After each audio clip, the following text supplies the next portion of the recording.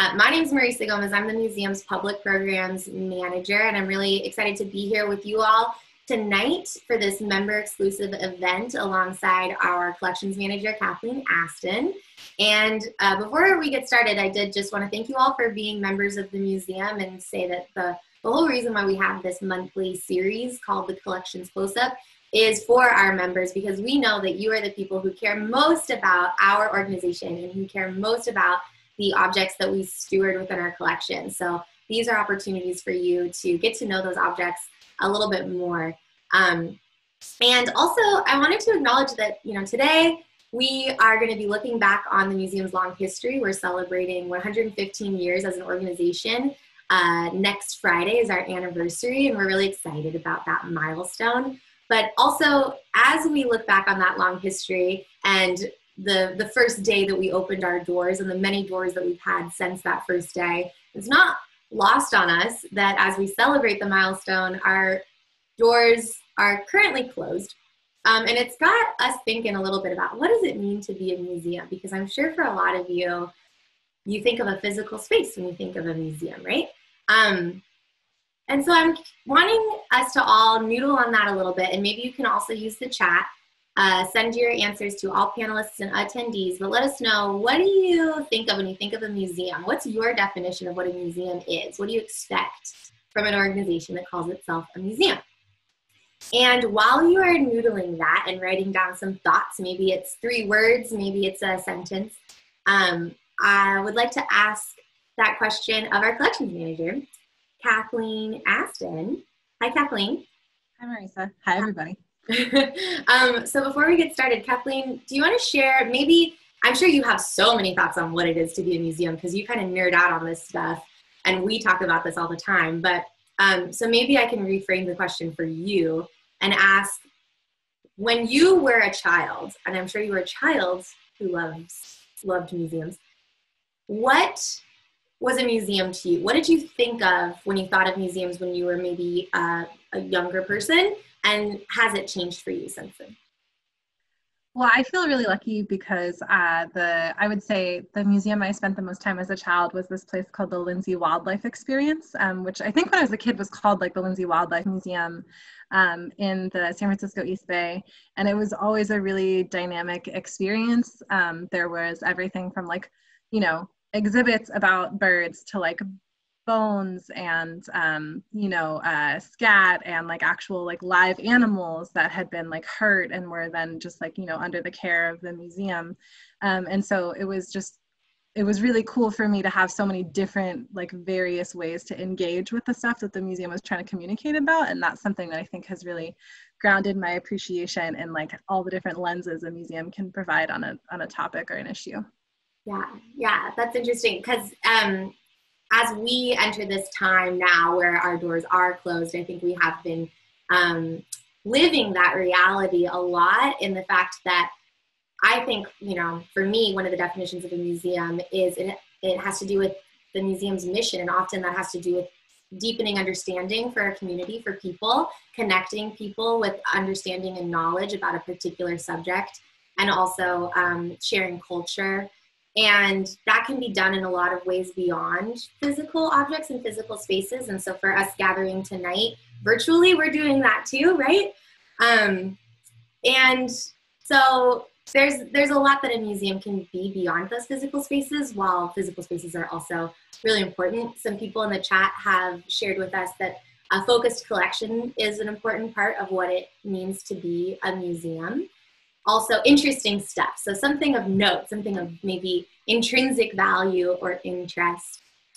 Teachers of all aspects of history, science, and nature. So teachers. So this act of being the purveyors of sharing information in a way that connects to people. And so we do that in a lot of ways. And we've done that for a really long time. Again, 115 years. And I'm excited to learn a little bit more about that long history today, and also specifically what it takes to take care of these collections, which is the bulk of what we're going to be talking about today. But also I want to acknowledge that over the course of that long 115 years and the many homes that the museum has had, each of those homes have been on the unceded territory of the Awaswa-speaking UEP people, and that's a part of our history too. and it's a part of our continued narrative as an organization and as a community. So we want to make sure that we acknowledge that as we talk about these physical spaces moving forward. So we are going to be jumping into our presentation now, and if you have questions as we continue on, please use the chat to share them with us, and we will cover them. So without further ado, Kathleen, what are we talking about today? So we are going to begin today's presentation talking about the sort of spaces that the museum is occupied, and we're going to look at it. We're looking at what is a museum here from a very collections-oriented lens, which is, I know I mentioned that I really enjoy all the different things a museum can be, but it's very much the lens in which I engage with the museum. I'm excited that the longer that I've been here, I've been getting to engage with different aspects of what we do. But this is going to be a very collections focused, like the journey of our collections through different areas piece. And what we're really going to look at is sort of like the spaces the museum was, the sort of changes that happened in the collections as they transitioned between spaces, looking primarily at like firsthand newspaper accounts from the day, which is one of my favorite things to research. Historical newspaper accounts are wild. And so that's mostly what we'll be seeing here today, but I do want to note that like there are so many different intersectional events in the history of Santa Cruz. I know we have a really rich community of history and natural history interested folks. And so there's lots of different things to cover, and I'm going to try to keep it to within a specific time frame, but if there's other things we want to talk about, there will be like time for that at the end. So I guess I'm going to share my screen now. Oh, wait. Here we go. Okay, so looking here at a picture of the Santa Cruz Lighthouse, which was built in 1869, and as many of you probably know, relocated due to some complications with sea caves in 1879. This picture is from the late 1880s, and you can see up top at the lighthouse that Laura is there. And then this is probably some members of her family, although it's a little harder to see. And so this was, you know, Santa Cruz's first lighthouse. And one of my favorite comments about it comes from Frank Perry's book, about Lighthouse Point, Illuminating Santa Cruz History, I believe, which is a really great read for anyone who's interested in any topics associated with this. But he mentions at one point that the Santa Cruz Lighthouse was to be just that, a house with a light on top. And so it was really just sort of like a single family dwelling with like the lighthouse tower popped on top. And we can see in his book, actually, he has plans from the design of the lighthouse, which I believe was actually designed in 1864. And so you can see it was like a pretty modest facility. The Hecox family lived here for, you know, decades. And another thing that lived in this space, which I'm sure we all know about, this is our foundational myth, was Laura Hecox's collection. So we can see here cabinets that were built by Adna Hecox, who was also involved in the collecting and interested. There's going to be some articles later on. You'll see that sometimes Laura's collection was ascribed to Adna. And so Laura gave public tours of the lighthouse. She was required to do so, but in addition to the general, you know, being able to engage as citizens with the government-built lighthouse, you would also be able to engage with her collection, which was rich in marine specimens, fossils, non-fossil shells, birds, eggs, ethnographic items like baskets, curios of various stripes. And all of this was stuff that she was actively like showing to the public. She was taking it to, we can look at some articles about some stuff that was going on at the time. We see this fascinating collection of shells and curiosities displayed by the keeper, noted here, where it talks about how in 1884, there were a registered 1,300 visitors. So there were a lot of people who were engaging with the collection even before it became the city's museum.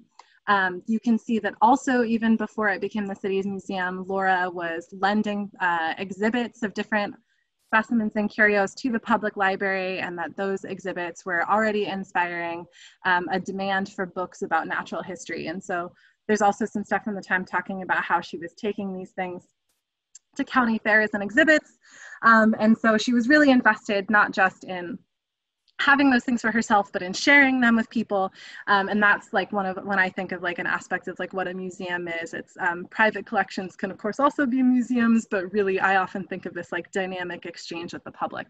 And you can also just see some cool articles of other stuff Laura was going about at the time. She is referenced here as making an appeal for saving local wildflowers. She was, of course, while this collection was happening, still tending the light every day and doing other sorts of essential lighthouse keeperly duties, like noting the weather. So we see that already Laura had a relationship with the local library community. These articles are from 1900 and 1901. The interest in developing a Santa Cruz library was started sort of in the late 1860s and the 1870s, but it wasn't until 1904 that a purpose-built library building was created. It was funded in part through the Carnegie Foundation's library initiative. There were 4 of them were built in Santa Cruz. At this time, everyone was super excited about finally having this building. There was like huge community effort in celebrating this. And one big important part of that for a lot of folks was getting a permanent installation of exhibits in the basement of the library, which had been built to accommodate additional books, but which at the present, or at that time, they then wanted to have educational exhibits. And so Charles Anderson, who was a member of the library board and a local luminary and naturalist himself, has a lot of really, if you read the blog, like great impassioned quotes about the value of a museum and a library supporting one another, one providing examples of the natural world and one providing explanations of them, and how great that would be for the public. And so that great thing for the public did in fact happen. You have all these wonderful, excited newspaper articles from the time talking about how people loved the additions to the library, talking about, Laura would even put out lists of other people whose collections were given along with hers to the library. So it's a really like robust community effort. At one point, there's an article about how, you know, someone mentioned in the comments, like the notion of a focused collection being important for a museum. Well, that is, I think, a really great way to think about it, but it's also true that the notion of a museum has changed a lot. And, you know, starting from these sort of eclectic curio cabinets where people were basically building these objects that showed they were fluent in being curious or understanding about the world around them, to even in the early 1900s, people were so excited about this new library museum, and there were calls in the paper that actually there was one article that even said, bring anything you might have at home. Any old thing might be useful to the library museum. Like they wanted people to come and offer things. There's also some really, you know, fun articles that show that like Laura and her mother were both working on, the Mrs. Heacocks were working hard to get the collections ready for the museum. And you also have a lot of articles at the time talking excitedly about the new cabinets that we're building to house the collection's objects. There was, I guess, some custom built cabinets that took a long time and were being sort of narrated by the press as like, we're getting closer, one of the last cabinets is finished. And I'm in part so excited about that because I am a nerd. And also because the storage and how you build and customize the storage for collections objects is something else we're going to talk a little bit about later. Here's some pictures from that. So this is the library from the time, from the, I think it is from 1904, when the opening reception for the Heacocks, when the library opened, which was a year before the Heacocks collection was first opened at the museum, which is why this month is our anniversary. It's been 115 years. I know years. And then to the right, you can see a picture of the basement of the library. So this is actually, it's a little bit anachronistic, and I'm sorry about that, but it's from the 60s when you actually see that books did in fact expand into the basement of the library building. This is not the current library building, it was later torn down, you know, in the early 1900s, the library was growing, it was expanding into the basement of the facility, and so the museum needed a new home. Nearby, this is the original Santa Cruz High School, which was built in, I believe, 1897, that was then ultimately burned down in 1913. And the reason we bring that up is because it's so fortunate that it was in 1913 it burned down and not a few years later, because around 1916, 1917, the Heacocks collection was actually moved from the public library to the high school. And partly that was partly a space need. So just very much the like practical concerns of like, oh my gosh, we don't have room for this. And partly it was also to do with everyone getting excited about the notion that like people were using the collections their like high school students were coming and like looking at them for as objects of learning in their studies, and also because the high school was preeminently the place in Santa Cruz where numbers are engaged in study. And you can tell that the community was really proud of like the education that was going on at the high school, and that they were really excited to have this opportunity to really engage with the educational aspects of what a museum collection could offer a public. And so you have that sort of like shift from like display to a real period of use that was going on for the collections at this time. Meanwhile, so, you know, the museum, the Hecox collection, which was the city's first public museum, is now being housed at the high school, and it's being used in this more educational way. In the meantime, a gentleman named Humphrey Pilkington, who's responsible for one of our other foundational collections, willed his personal collection of a lot of Native American artifacts and then also natural history specimens to the city on the condition that a museum be provided to house it, otherwise it would go elsewhere. And so this really galvanized a lot of community interest. This was a bequest. Humphrey Pilkington passed away not long after this, well, the way a bequest works. Anyway, so this was in part because Humphrey passed away without, you know, anticipating where his collection would necessarily be stored. And he had some good friends in this community who were also, one of them was a high school teacher. Several of them ended up being involved in the museum board of trustees that then really got together and said, okay, we really need the real Santa Cruz Museum this time. And that ended up getting located in Seabright. Here at what is the Terrell House, or what was the Terrell House, which was given, it was a family of, like, you know, Seabright was a really big cultural center in Santa Cruz, and William Tyrrell, who originally owned this house, later left it to his niece, who gave it to the community, gave it to the city along with the land around it for a park in memory of her aunt, who was a really big part of the Seabright community.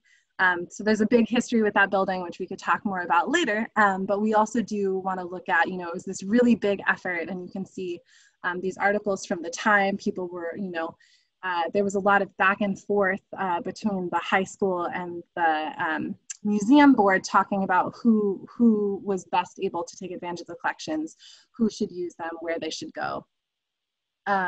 And so I think that one of my favorites is this: city museum board told high school classes or use the Hecox collection for study.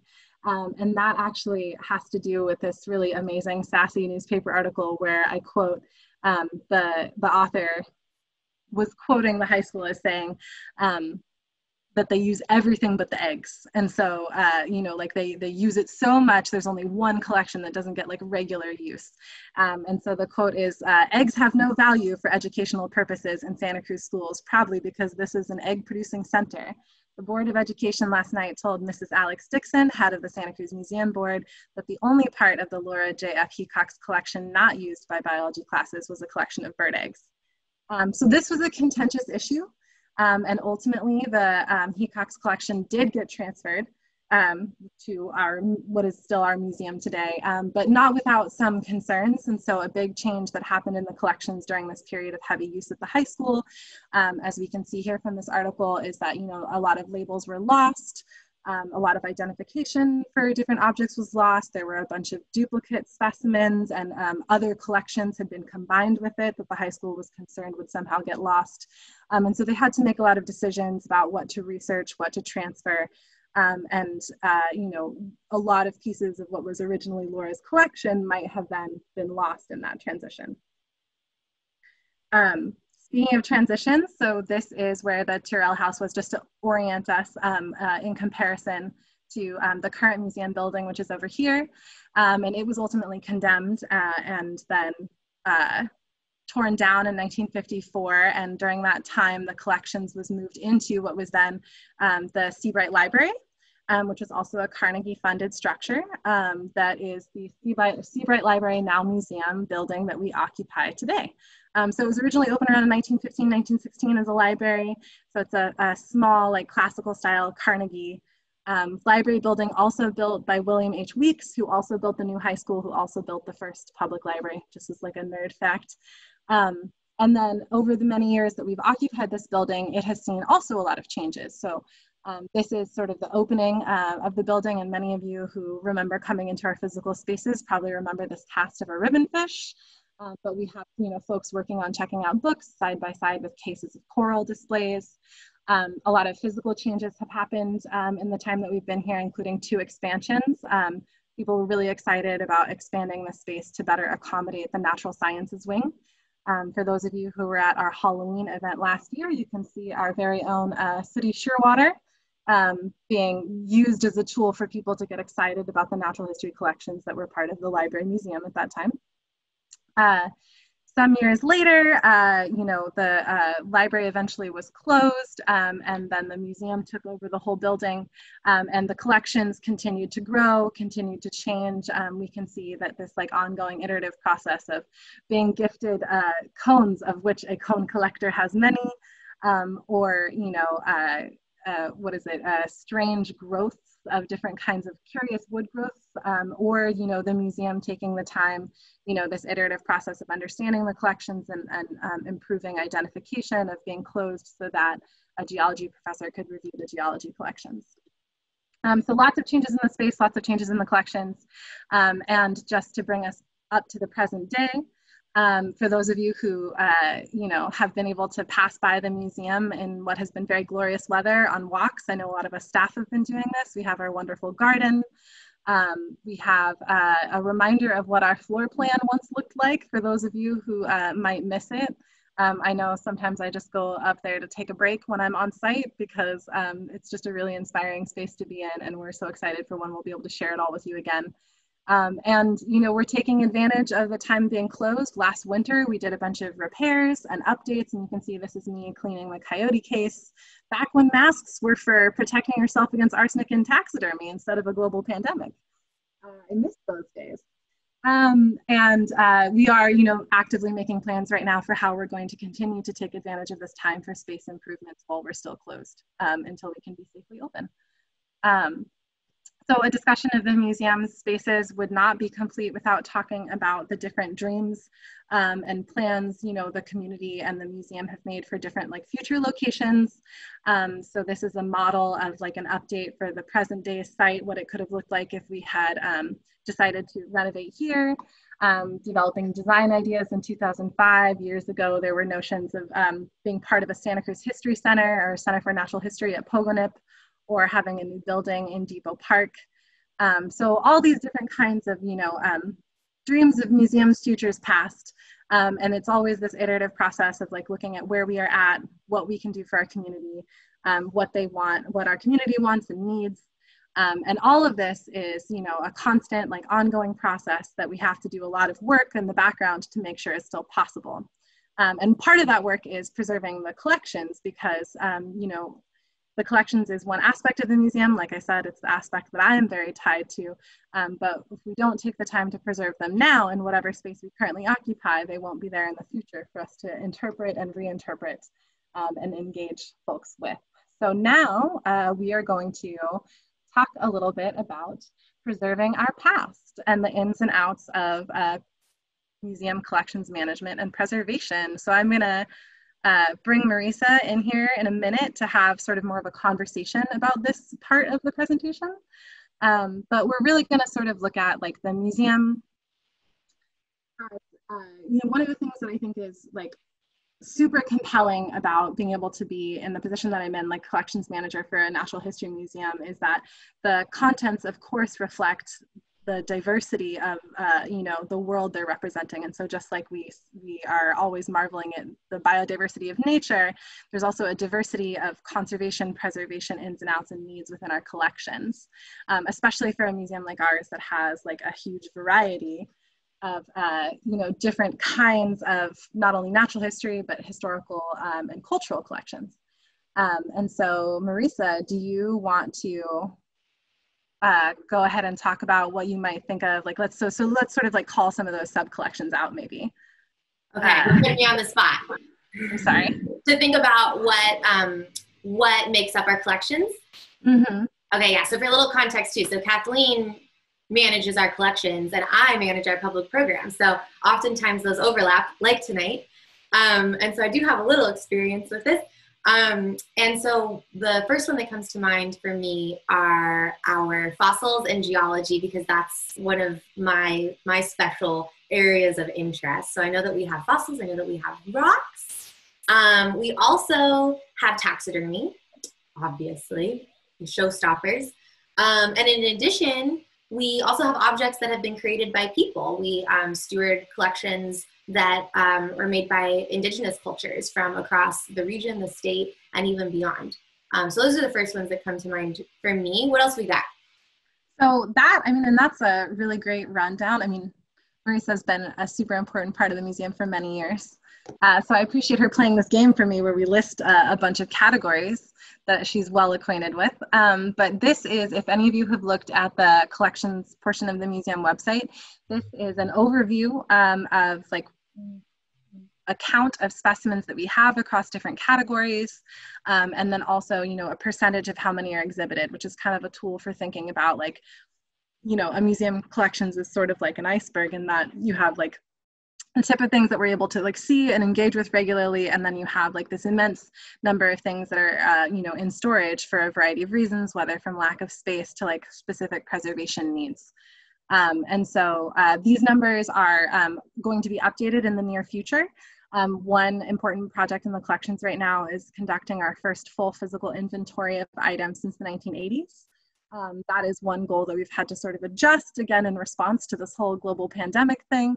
But I'm really excited to be, you know, moving that forward so we can share out more accurately with everyone. You know, we've had some growth, we've had some change, and I'm looking forward to seeing, you know, to being able to talk more specifically about that with everyone.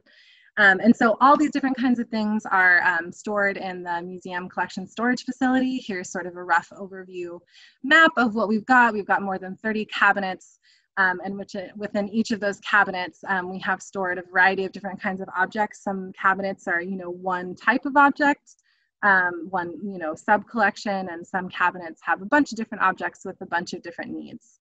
And so as we're thinking about, you know, the collections and how we care for them, one thing we have to think about is like where we put them, and a big part of that has to do with like how big they are. And so again, I kind of want to tag Marisa in to think about, you know, or if any of you guys want to think about, you know, from what you've seen of our collections, what do you think is the biggest, maybe one of the biggest specimens that we have? So for me, so thinking of our collections, we've got our collections that are in storage, but also a lot of our collections are on display. And when I think about that, the head honcho, the big one that comes to mind is that massive fossil baleen whale jawbone that we have on display. I would say that that is the biggest one. I wonder if anyone watching has any other ideas of specimens they remember. But that's what I would choose. So that is an excellent choice. And you hit the nail on the head with the notion that a lot of our bigger items are things that are on display. And so part of that is because they're awesome and we love them. You know, just as a reminder for those of you who haven't been able to be on site and see our exhibits for a while, we've got things like the mastodon skull, the mountain lion taxidermy, the golden eagle, and again, the fossil that Marisa was just talking about. So these things are some of our biggest objects, and they're on display because we love them, but also because they are simply too big to fit within our current collection storage facility. And so that means that they're going to have special needs as we attend to them, you know, being permanent display items. So these are some of our larger things. And then, you know, we have within our collection storage, some of our larger things that have been out here and there for different events are, you know, we have burden baskets from Northern California primarily that are about the size of my torso. And that we have a taxidermy, a taxidermy turkey vulture is sort of our largest like turkey taxidermy specimen, or one of them that's in storage and not on like open display like our golden eagle or like our pelican. So those are some of the bigger things. What do you think of when you think about some of the smaller aspects of our collection, Marisa, or anyone? Small objects.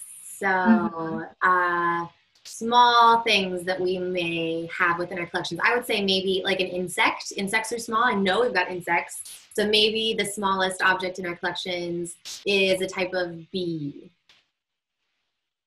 So we do have a number of, we've got a couple sets of entomology cases that have some pretty small critters in them. We've got a couple flies and hoverflies, and a couple of bees. I think the hoverflies are smaller than the bees. So that was a good topic to bring up. Another thing that we have that's kind of small that I'm not sure if a lot of folks might think about us having is something like this miniature pommel basket. I know you probably have some feelings on this basket, Marisa. I just love it, and I think that it's really interesting that it is so small. I think that everyone watching can probably tell that. I mean, that's like the size of the tip of your finger, maybe. And as someone who has made baskets with a minor amount of skill, it's just amazing the materials that are used to create that kind of detail, and then also to create that structure and shape and have it actually look like a basket that small is really, really amazing. And a really interesting tool to use educationally as well, which I have used. Yeah. And another thing that I think is like cool about these baskets is that they were often made, I believe, to as a show of skill. Like if you could make a larger basket, you could also make this tiny miniature one. So it's not just that it was like some sort of like toy or something like that. It was a demonstration of like excellence at a craft.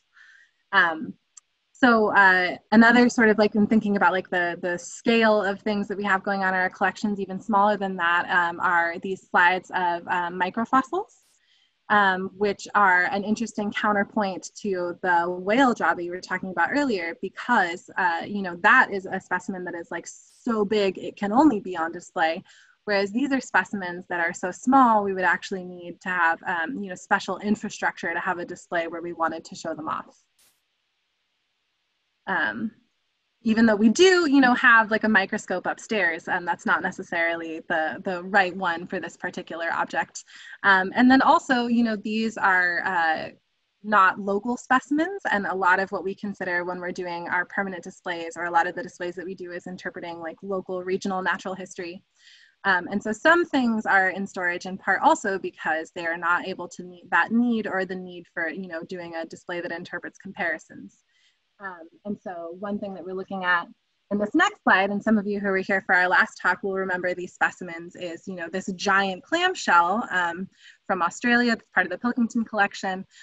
It has specific storage needs because of its size, but also it's not necessarily going to be valuable in interpreting local marine life. And just for comparison of the diversity of scale within sub-collections, we have some of these small Olivella snail shells, which that case is about the size of 2 push pins. So those are sort of thinking about like the general like scope and scale, like of how we can store things based on their size, and how there might be different needs for that within different sub collections. But as we are, you know, thinking about space needs and like, you know, interpretive like exhibit value and need, another thing that we need to think about when preserving museum collections is the challenges that we face in trying to fight against you know, basically agents of decay and the transitions of time. And so a phrase that we have for that in collections management is the agents of deterioration. So we want to talk a little bit about the agents of deterioration for museum collections. Marisa, can you mention what does that bring to mind for you? Agents of deterioration sounds sinister to me. It sounds like something out of a comic book. And deterioration, to me, I'm thinking about like tattered cloths and things that are worn away by time. So if I'm thinking about agents of deterioration for a museum collection, I would think of, you know, the things that are going to make it so that our collections don't last. So, and I envision, you know, taxidermied ducks covered in dust. And if you guys watch and have anything to add to that, feel free to throw them into the comments. Yeah, so you've hit the nail on the head with a lot of things we're about to talk about.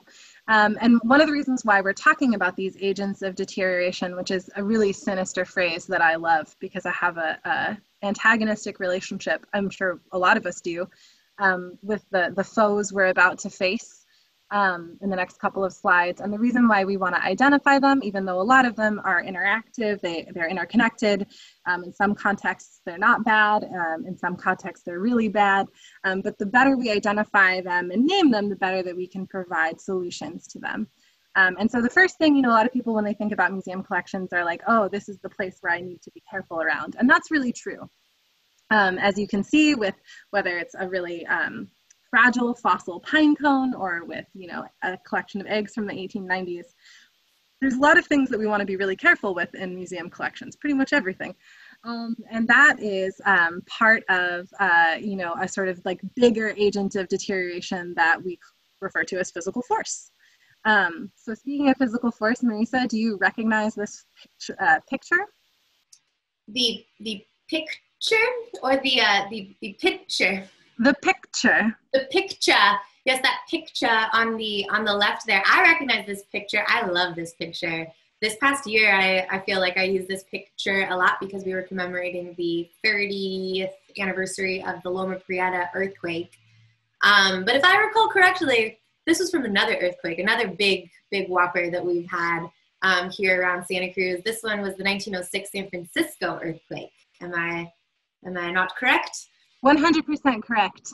And also, I believe the subject of this picture is something that may be familiar to our members joining us today. If you recognize this, you can tell us in the comments, and remember to switch to all panelists and attendees so everyone can see what you're sharing. But what is this building that is in this picture? I believe, and I'm not someone who is from Santa Cruz originally, and this building was no longer in existence when I moved here, but I know that this is a building that people have fond memories of, and I believe this is the Cooper House. Is that correct? Absolutely. And I know that this is, you know, it's one of the few images that we have from within our collections of how, you know, the 1906 earthquake interacted with the local landscape. So it's those fallen bricks that we're really calling attention to.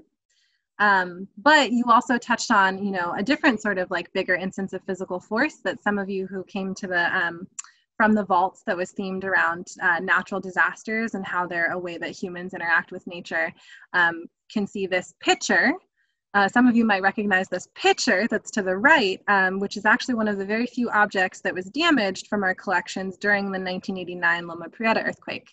And so, you know, one cool thing about looking at this picture is, you know, it had a particular story as an object, and then, you know, when it was damaged, it carried this additional level of meaning, and we talked about that at that From the Vaults talk. But another level of meaning that it has for me is looking at that and thinking about how, because it was sort of an exception that proved the rule, it represents this ongoing history of preservation in the collections, steps that we take to mitigate things like physical force. So from hands-on training or training about, you know, handling and moving items to thinking about, like, you know, insulating objects against bigger issues of physical force, like putting bungee cords over shelves and things like this. So that's a sort of, you know, that's an example of like an agent of deterioration that can be sort of like large and catastrophic or like everyday and mundane. Is there something else that you can think of, Marisa, that might relate to that sort of tension? The tension of like something catastrophic versus mundane. Or that can be both. Or that could be both. So something catastrophic, if I think about it in those terms, so we're talking about earthquakes, so another catastrophe that could hit Santa Cruz, and I know has caused catastrophic damage to parts of Santa Cruz, is flooding. So water, where the museum is currently located is right next to the ocean, right next to the San Lorenzo River. I know that we saw major water level rise in 2017, which was an El Nino year, and lots of swells and storms. So, so I'm gonna go with water. Yeah, that is the next agent of deterioration in our lineup of ne'er-do-well forces. And so you can see these are two pictures from our collections, not, you know, they were not damaged in these instances, but it's a picture of, you know, flooding in Seabright in 1938, and then, you know, waves pounding the snack shack that previously existed before, where once the Seabright Castle existed. And so, you know, just thinking about the ways that like water can have these like sort of like larger catastrophic effects on like buildings and spaces, and you can also have, you know, like something even as mundane as like a water main breaking. And so when you think about ways that you're trying to insulated collections against that. You want to think about how your space is organized. You want to raise shelves from 4 to 6 inches above the floor as a minimum, which is not something that's going to help with a giant flood necessarily, but it is something that's going to minimize sort of more the mundane ways that this can cause problems, like the breaking of a pipe. And so there's, I could talk more about all of these, but the next agent of deterioration that's sort of in the same vein of potentially being catastrophic, but also sometimes being like a normal phenomenon is what? Do you have any guesses, Marisa? Another catastrophe that could strike here in California, in Santa Cruz, other than flooding and earthquakes, which are the big ones. The other big one that comes to mind, which we're kind of approaching and maybe already in the season for this, would be like wildfires, and also just fire in general. That's something you got to be concerned about, right? Absolutely. And so, fire is something that we, again, have to like plan for. One of our best tools is creating an emergency plan that accounts for how we would respond if fire were to threaten the collections, and then how we would, address any damage that might occur in that instance, or creating infrastructural changes, like we have a fireproof cabinet for our accession records and other sort of foundational records. And so this also is an example, we talked a little bit about how the high school fortunately caught fire and was burned down, not fortunately. Anyway, the museum collections was not there when that tragedy befell the local high school. We're really lucky the Hecox collection wouldn't be here. Similarly, we are all lucky that the Hecox collection contained objects belonging to Ed Fisk, ornithologist, this collection's notebook, and these eggs, because they were the only. Most of his collection was stored at the California Academy of Sciences, which you can see here in this picture was burned to the ground after the 1906 earthquake. So we're really fortunate that these things survived, and it's a reminder of how important it is to plan for these sorts of incidences. So those are sorts of things, fire, water, large instances of physical force or the wrong kind of force that we want to keep away from the collections. What's another thing that we might want to keep away or exclude from the collections? Keep away from the collections, things that we want to keep out of the collections. I know that you spend a whole lot of time talking about critters. And so I'd say pests maybe would be like another major concern of what we would want to keep out of the collections, yeah? Yeah.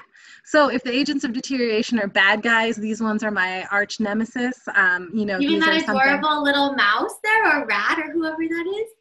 Even that adorable, I think it's a mouse, and that's a funny thing about like pests in museum collections, natural history museum collections, because in some cases you might have like a very similar, if not the same kind of specimen as the thing that you're trying to exclude. Yeah, do we have any of your big enemies in terms of pests as a collection manager? Do we have any of those enemies as part of our collections that we want? The one that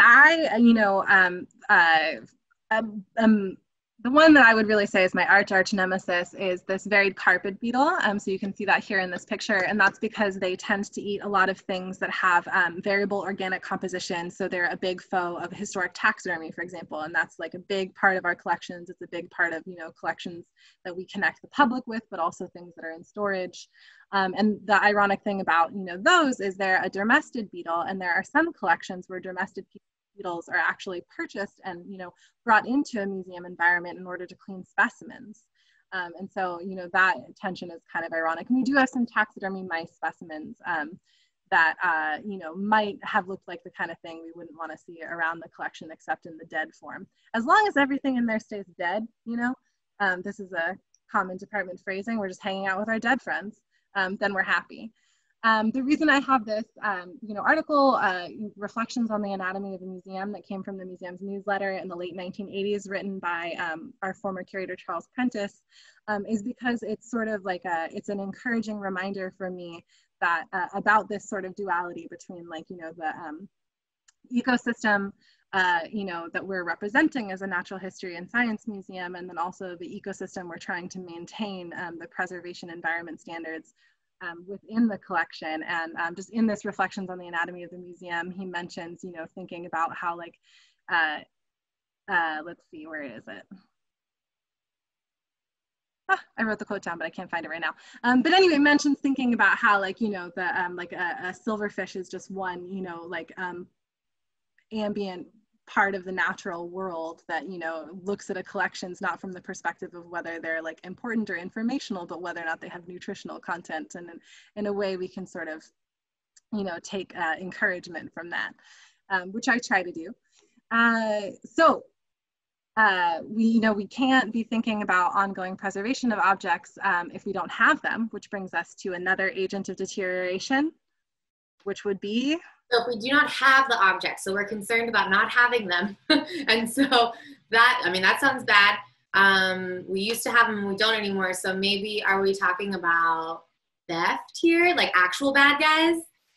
Actual bad guys. So in this realm of bad guys, some are real bad, or, you know, actual bad humans. And that would probably be a good way to describe the people who stole a set of bats off of public display from us in the late 1980s. The museum community is real big fan of bats around here, as I'm sure we all are. And so we had to take steps, you know, we take a lot of steps to mitigate this possibility. There's lots of different examples we could talk about, but one of them that, was new to me in coming into museums is this notion of using safety screws to like have a special kind of screw head that's gonna like mitigate someone's ability to quickly grab something out of a case.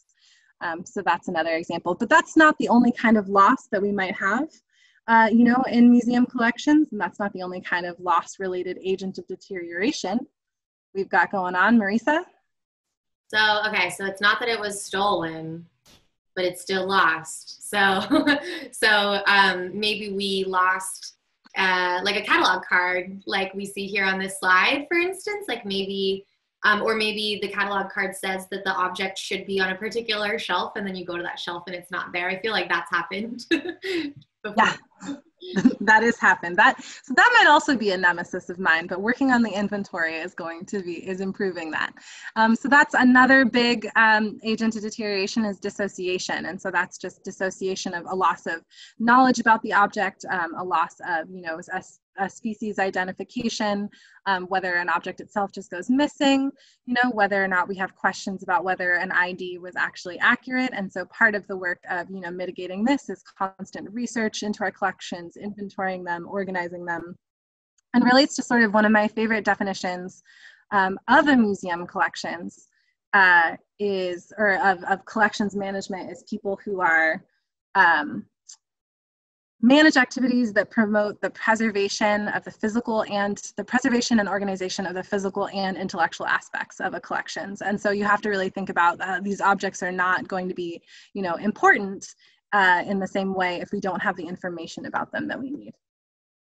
And so those are sort of like, we have some things that are about like different big aspects of the physical environment that might come into the collections, or pests, or people, or other kinds of loss. There's one sort of area of agents of deterioration that we are going to wrap up with, and it's something that you talked about kind of at the beginning, Marisa. The tattered cloths and time, so and dust, so like air and light and yeah, dust. Yeah. So I've sort of classed these four kind of together because I think about them as these sort of ongoing environmental concerns of managing the collections. And so you have things like light and UV that, in addition to fading, can interact with and damage, the makeup of specimens in various ways. You have pollutants. Dust itself can be harmful to an object. So we have to clean things, especially things that are on regular display. But you also have to think about different kinds of chemicals off-gassing into the air, like you want to use the right containers to house things. And you also have to think about the double-edged sword of some objects themselves have pollutants in them. And so, like mentioned, the taxidermy potentially having arsenic or similar chemicals in it earlier. So we have to be careful when we're cleaning these things. And then having, relative humidity and temperature, which interact a lot, be at the right levels is really important for stabilizing objects, preventing mold growth, and having them stay consistent is really important, especially in collections like this, where we have so many different materials that are made of composites of different things, because as temperature and humidity fluctuate, physical, materials expand and shrink. And if you have a composite object, they'll do that at different rates, and it will cause stress and potentially break apart or exaggerate problems with that object. So this has been, you know, our like rogues gallery of different kinds of challenges that we face in managing museum collections. And we meet those challenges by using the tools. Oh wait, and here's our roundup for the folks at home. Yeah, here's the lineup. It's not a line, but here we are. So, and we, you know, we address these, you know, we identify them so that we can address them, and we address them with various tools of preservation. We have, you know, a lot of different kinds of things, some of which look mundane, some of which don't, that we use to work on, you know, maintaining a good environment for all of our different objects. So like a favorite tool of the trade, Kathleen? I do have a favorite tool of the trade. So there's a lot of stuff here that I use a lot. I'm a big fan of that vacuum, which has a special kind of filter, which keeps different kinds of particles and stuff from like getting out of the bags that you would vacuum things into. But perhaps my favorite, oh, and here is like, well, this is one of my favorites, and it's Ziploc bags. So the material that Ziploc bags are made out of, polyethylene, is actually like inert, and it's really good for encasing things, protecting them against dust and pests, but also not interacting with them on a chemical level. So this is, you know, a setup, getting ready to like set up and clean some taxidermy. And this is some shelves of our taxidermy, which admittedly look really strange because it looks like we just, you know, plopped a bunch of specimens into a bunch of like, you know, snack bags or whatever. But this is actually a really good way, you know, for managing the needs of all the different taxidermy we have within the structures that we have. Yeah, it really brings to mind like an abandoned house that's had like sheets put over everything, or like an abandoned mall with mannequins all covered up. It's yes. It's a little, yeah, it's a little unsettling picture, but it looks like it's doing the job, huh? It is, and it's an environment that I miss all the time when I'm working offsite. It's so nice to be around it again. One of my other favorite tools, so here's just some other examples of tools that we use. So this is a data logger where we're tracking, you know, temperature and humidity and things like this. And then this is a sticky trap for monitoring if there are any pests coming and going. We've got bungee cords, keeping boxes on shelves. And then we have the freezer, which is one of my other favorite conservation tools. We use it to do freezer treatments, which are non-chemically invasive ways to kill, you know, if there has been an incident where a pest has gotten into an object, where we kill that pest through a freezer treatment process. I have a great anecdote about freezers. If you guys, you know, have time at the end and want to ask me about that, please do. It's a great anecdote, but yeah, we'll see if you want it, put it in the chat, and we'll maybe see if we can make it happen. Yeah, if you want the freezer anecdote. Thinking again about sort of custom solutions, how the birds in bags is like a good system for taking care of those specimens, like in our specific, you know, within our framework of needs and constraints. We also have materials to make custom solutions to support different things like our basketry materials or other objects. And so this is a glass bottle that had a basket woven around it, and then a sort of like coaster-like appendage at the end that was starting to sort of break off, and the bottle tilts. And so the tilt was putting stress and exaggerating the break. And so creating this sort of like drop front box caddy is a good solution for conserving it. And I do want to mention really quickly, I know we're getting close to time, but, you know, a lot of what, you know, working with Native American made materials and other ethnographic items, we strive to do the best we can to steward these objects, even though, you know, we don't understand them in the same way that the people who made them do. And part of that is looking into, you know, best practices always, but also engaging where we can in culturally sensitive protocols for handling these different kinds of objects. So yeah, another thing, you know, in terms of best practice, a lot of transitions that we're making in the collections involve, you know, changing the housing of objects to better reflect industry standards. So we switched over our wooden shelves, which, you know, wood can off-gas and interact chemically with items, to metal shelves. Was one of the biggest successes of last summer or last year. And this is a project that's going to be ongoing for us, updating our storage and housing. This like picture still makes my heart sing. And I'd be happy to talk more about that, you know, if anyone's curious as to why. And then another big tool of preservation is planning. And so we work on emergency planning. These different organizations have different tools and resources for planning. Some of them are going to be in the slide at the end. the talk that we'll share with you, but another big one is there's different sorts of assessment programs for getting help with assessing the conservation needs of your collections and connecting to conservation professionals. So, you know, and we do a lot, and we try to plan for all different sorts of incidences where we know we're going to interact with some of these agents of deterioration, or where we hope we won't, but we want to plan for that future. And then, you know, just to sort of end on a note that I find really inspiring, you know, you always, you know, we tend to treat like the past as linear. And, you know, if we're planning for the future, sometimes it's planning for things that aren't good, but sometimes you really get surprised by things that are exciting. And this cabinet, I think, represents that, you know, part of that sort of relationship to historic museum collections, because even though as preservation is ongoing, our understanding of our collections is constantly evolving. And this is a cabinet, this is an object and set of specimens that was able to reconnect us with our past, much like I know we're doing a lot this month on our 150th anniversary with the Laura Heacock's collection, because this cabinet was given by Laura, you know, while she was still alive, to the California School for the Deaf. Which, you know, she had a friend who was a teacher for use in teaching and education. She was really all about sharing her collections with people, and then they gave it back to us in the 1990s. And, you know, we're better able to understand her story through like being able to engage with this object when, you know, it's not every day that you get something that reconnects you to a part of your collection that was originally given decades before. So that for me is like a really inspiring and interesting way of thinking about how, as we manage these objects, we're constantly thinking about supporting them and preserving them so that they can continue to represent these different ways of engaging with the present, the past, and the future.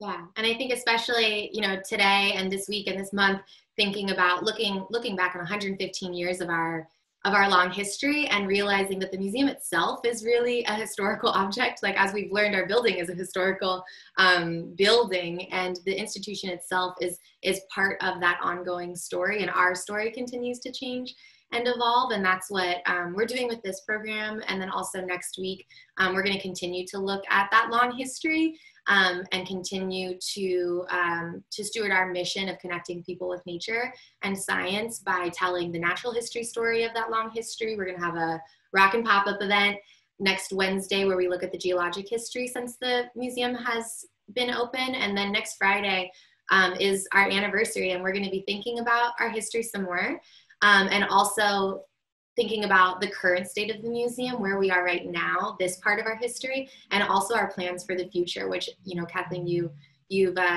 shared with us as well, that there's, you know, you're always thinking of what's next. Even as we spend so much time thinking about what has happened before, we're always also planning for the future.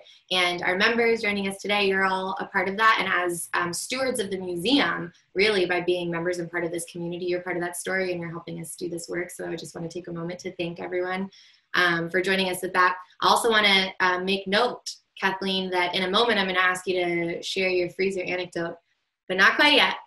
We got a lot of requests for it, so it will come, people. But first, I would like to share with you all some resources that Kathleen has developed for us. So this is something that you are all going to get in an email after the program tonight. So we're going to send out an email, and you'll have all of these links, and these are going to help you deepen your understanding about what we've been talking about. Some of them are historical resources for Santa Cruz and for the museum, and others are about the care of collections. Kathleen, do you have anything else to add about these resources? A lot of these things will apply pretty broadly, just as like best practices for like home collections, as well as like, you know, being like good standard resources for like museum conservation. And especially I would say like the Connecting to Collections Care is a really great community of people who are all like interacting and sharing information, and most of their webinars are all like free. So if there's something you're really particularly interested in, that stuff it's more designed for people who are active professionals in the field, but it's super accessible. And it just does the, you know, it's so many of us are, you know, aware of best practices and striving for them, but having to, you know, work within the confines of our particular situation. And there's such a great community of conservation professionals like working with each other to come up with those. It's really cool to watch. Yeah, and I do think it's cool that we've included some aspects of home preservation, because this really is something that anyone can do, and anyone who has something within their own care that they care about. These best practices that museums use are oftentimes able to be used by people wherever they are. And I love also thinking about your tools of preservation. Like, so many of them are like we do a quick run to Home Depot, right? Or we go to Ace Hardware, or you're talking about Ziploc bags, which I think is a good segue into the freezer anecdote, if I remember correctly. I'm also going to just put in the chat here a link to our survey for tonight's program. So you're going to get this in your follow-up email as well. But if you also want to click on it now so that it will take you to the survey while it's all fresh, please feel free. But Kathleen, tell us about your freezer anecdote. Thank you for giving me the platform for this. Also, I'm so sorry. I see that you're all, you've been having such an active time in the chat, and I wasn't even looking at that during this presentation. I very much apologize. The way that I'm sharing my screen, I was being silly. But anyway, okay, so the freezer treatment process, which is something that the National Park Service has a lot of resources about museum conservation, and one thing that they do is this series called conservograms. Some of them are old, some of them have been recently updated, but they're all really good. And there's one about the freezer treatment process, which is a way, like I said, to kill pests that have like gotten onto an object without actually having to use chemicals, which is better for the integrity of the object and for the future safety of museum professionals or members of the public who might interact with it. And so the point is, we need a freezer, and we need it to get to a certain amount of cold, otherwise it won't actually kill the things it's supposed to kill. And our old freezer wasn't doing that. So we were really generously supported to get a new freezer, and I was like, oh, I want the best possible freezer we can get. And so I was looking into upright freezers, you know, because I thought that would be a better organization than our current chest freezer, or the chest freezer we had at the time. But they don't post. I also wanted us to get the most bang for our buck, right? So the interior of the freezer, the square footage is not, or the, you know, they don't, the cubic space is not something that they actually like post reviews of on like freezer specification websites. So I was at Home Depot with my tape measure, like measuring the inside of an upright freezer. And this dude walks by and he goes like, "You'll be able to fit more bodies with a chest freezer." And I was like, "Oh yeah." And he like clearly thought that he was like being very funny. And I wasn't sure. I don't know how he thought I was going to react. And I was like, yeah, that's probably true, but I want to be able to organize them so I can look at them better. So I think I'm going to try one of these. And then he just ran away. He didn't expect you to actually want the freezer to put bodies in. No, and it's funny because there are bodies in our freezer. Yeah. You could fit like 5 education assistants in there also. Oh my God. It makes me think too about Richard Gurney, who is also part of our history, right? A lot of our taxidermy specimens were prepared by this maverick in taxidermy technology, who's also a local guy, Richard Gurney. And I think, you know, like one of the aspects of his technique is it's freeze drying, right? And one of the ways that I know to, like, when I look at our specimens and I think, is this a Richard Gurney specimen? Did he taxidermy this, or did someone else do it? One of the things that I consider is size, because I remember hearing that like his freeze-dried freezers could only fit specimens so big. Like, so it's a big concern. But so if our mountain lion, pretty sure that was not a freeze-dried specimen from Richard Gurney because it was too big. Yeah, I don't think that one is, but Gurney has been able to do like condors and like other so large things. He has a custom built like vacuum freezer setup in his office in Watsonville that can fit a lot. But yeah, that definitely is an aspect of it. Yeah. And if anyone else has any questions about the specifics of preservation techniques, feel free to put them in the chat now before we end. But Kathleen, maybe do you want to share some of your current projects that you're working on with the museum's doors closed currently, and maybe some of the ways that you're going to take advantage of that ability to maybe use the exhibit space that you normally can't have access to for your work as readily because it's on display? Yeah, and I would say it is sometimes a challenge because of the different spaces within the museum having like really different conditions, to try to balance like paying attention to all those spaces. And I know that for myself, I have to really manage like switching into different modes to make sure that I'm attending to all the different idiosyncrasies of each space. And so right now doing a lot of like, ongoing regular cleaning and inspections of the collection storage space, working on inventories upstairs. I'm hoping during this time that we're closed that we can do. I've sort of been updating the gasket seals and a couple of other elements of our different exhibit cases. And I'm really hoping that we might be able to remodel those a little bit better to account for gaps, where these specimens or objects are not being fully protected from the exterior elements. A big part, I'm not sure if I mentioned this during the presentation, but a big part of like caring for collections objects is containerizing the heck out of them, just sealing them from the outside world as if from time and entropy, even though that's not possible. Exciting. We did get a question from Margaret just now, who is again curious about the freezer, and she's wondering if we're using a special freeze dry freezer, or if the freezer that you so painstakingly picked out is like a normal freezer. So it's a normal freezer. I think that I can actually drop. It's a normal freezer. It just has to be able to get cold enough, and it has to be able to get cold enough at a consistent level. So for example, for the first couple of months of having that freezer, I kept a data logger in it so we could make sure that it was actually achieving the temperatures that it was supposed to achieve. And I periodically drop that data logger back in it so we can make sure that it's sticking to what it's supposed to stick to. And so here in the chat is the conservagram about the insect control procedure for the freezer cleaning process. And let's see, we do the method where it's 2 cycles of 48 hours exposure, and it has to be at a minimum of -20 degrees Celsius.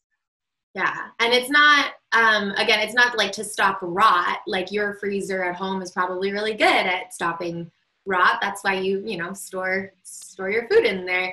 But it's specifically because there are particular organisms, those pests that we were talking about, that agent of deterioration pests that have infested one of our objects. And so it's specifically about killing the pests, so that the pests, because certain pests that we're concerned with would be able to survive and like warm back up once leaving a regular freezer. And isn't it normally that you often do this more frequently with the objects that are on display than the objects that you're able to maybe secure up more better, like in those plastic bags, for instance, which wouldn't really work for a display specimen?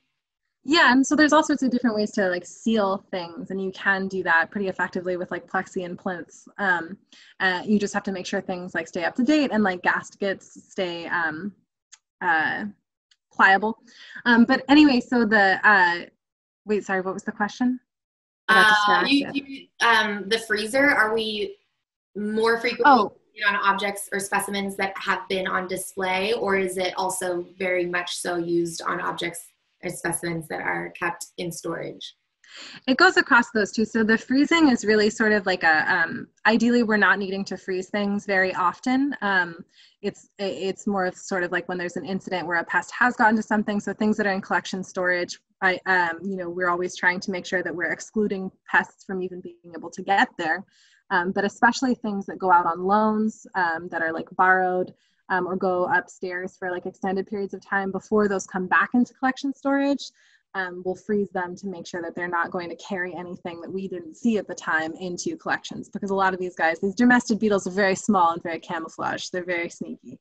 Yeah, so that's, and Madison was just curious about that. Like, how do you tell when a pest gets into something? So sometimes it's very small, right? Very sneaky. So, but sometimes you can see them. Sometimes, I believe you also see evidence that there's deterioration already occurring, right? Which is kind of like unfortunate, but how do you know when there's a pest issue or an infestation? So that's part of a good museum housekeeping program is an essential part of like an integrated pest management plan. So there's like, so all of the plans and documents. So we're always like watching and inspecting and like looking for these sorts of signs. So something that you commonly want to look for is just frass, which is just evidence that something has been chewing at an object. So you'll see, potentially like You could see like pieces of like larval sheds, or this is pretty gross, or you could see like, you know, bits and pieces of objects that have been damaged by those pests. And so it's a lot of like, you know, you vacuum everything super regularly so you can observe if any changes have happened. You do spot checks on different kinds of specimens, especially ones that you know are going to be more vulnerable. And for things that are going out on loan, just as a general best practice rule, you want to be able to isolate them, and to you know, in a lot of cases, you can isolate and observe. For some cases, for more sensitive objects, you want to just go ahead and freeze them. And that sort of varies, you know, in different museums. Like if we had like a full isolation chamber, we might do things a little bit differently. But right now we have the freezer.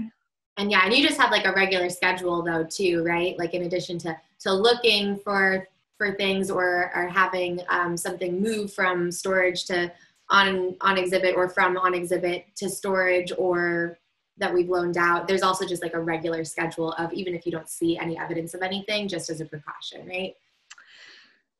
Not for things that are in permanent storage, just because it is like, it's best to be as minimally invasive as possible when you're treating objects, just because they are, you know, interacting with them as little as possible is one way to minimize the overall deterioration of the object. And so doing spot checks to see if something looks like it has been damaged in some way is definitely something we do regardless, but actually freezing something, it would really have to depend.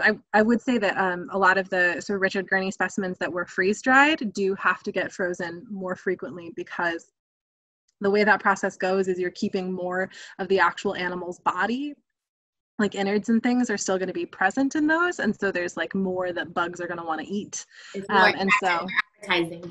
Yeah, it's more appetizing. They're tastier. And so those kinds of specimens, I think in some cases people probably would recommend doing regular freezings for those.